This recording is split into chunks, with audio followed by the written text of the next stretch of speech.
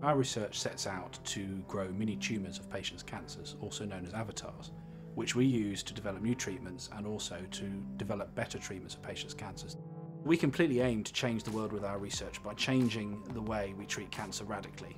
By developing these avatars of cancer, we'll be able to test new treatments that would never have been tried on the patient's cancer before.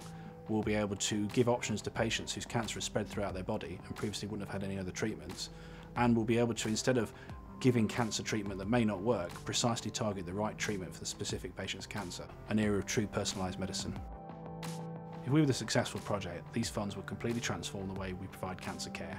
It would allow us to scale up the tests we're doing and then take them into the clinic, something that's very difficult at the moment, and we hope to completely transform the way that cancer care is carried out in the UK. Please vote for us, as we've developed a really great team of clinicians and scientists who are going to work together to completely transform the way we provide cancer care. We're going to develop this model into one that can be used every day in the NHS and transform the way we treat cancer.